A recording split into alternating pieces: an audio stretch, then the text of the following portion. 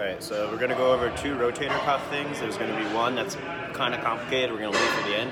But now we're going to use one for the infraspinatus is what I meant to say. So we've all seen it, basically something like that, right? External rotation. So what I'm going to have you do is, I prefer a cable because it's going to be loaded all the time, no matter what direction you're in. I don't want to take up the rack, so I'm going to use a band. But again, if you have a band, go ahead and use that. But if you have access to a cable machine, especially one that does really light weights, like 5, 10, 15 pounds, that's preferable, right? So you're going to grab it, you're going to grab your cable, tuck your elbow, your shoulder, put it back. It can elevate a little bit, that's fine, but put it back here, right? You're going to make sure you're like touching your chest to make sure you don't contract too much. Tuck it, tuck the elbow, thumb out, try to point behind you, right? Bam. Bam.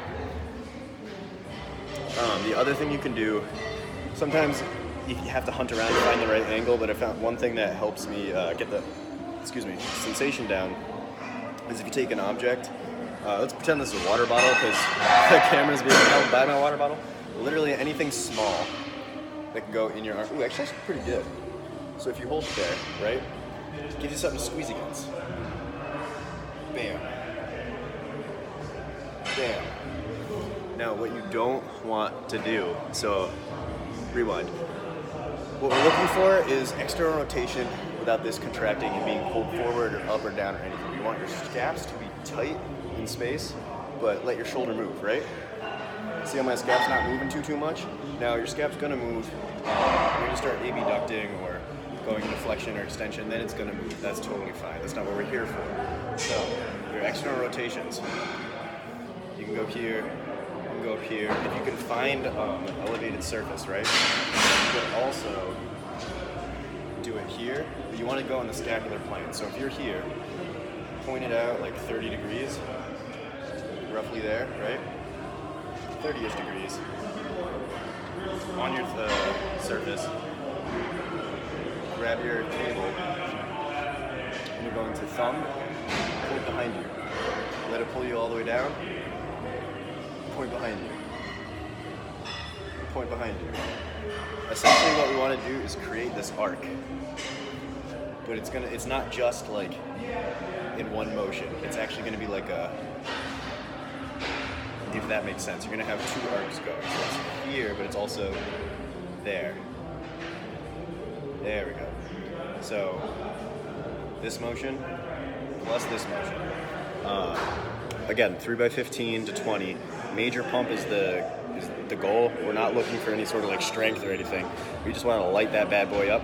So the reason that we're doing this specifically is the infraspinatus actually refers pain here. It can be back here into the scap, but it also goes down the forearm, right into the brachio area that we just talked about, right?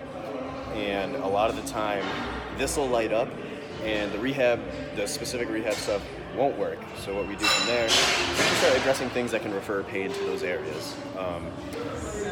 This is something I expect to show up during prep. It happens to virtually everybody, except for those super high arch people who go, that's their ROM, but same thing here over there. So the next thing we're going to move on to is we talked about ER flies, right?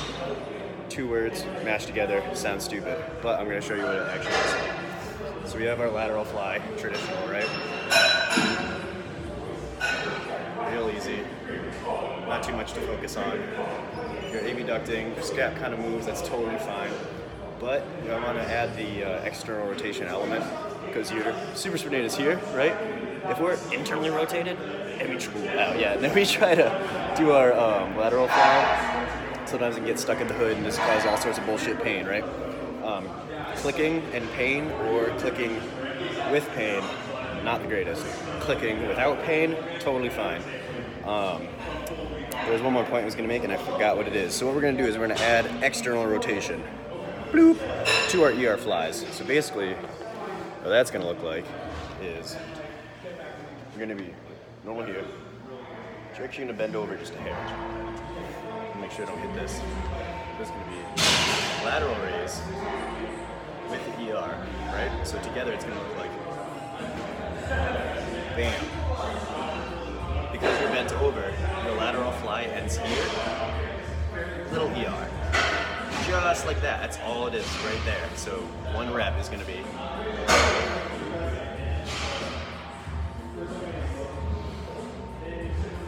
These are reps. At first, slow and controlled. You're gonna feel the muscles that you want to feel, and you're gonna catch a pump real quick because these are not muscles that we use in this way quite often, right? In their pure sense. We do a lot of OHP, that's great too, but if you don't have the smaller mechanisms working, the bigger mechanisms are also gonna fail.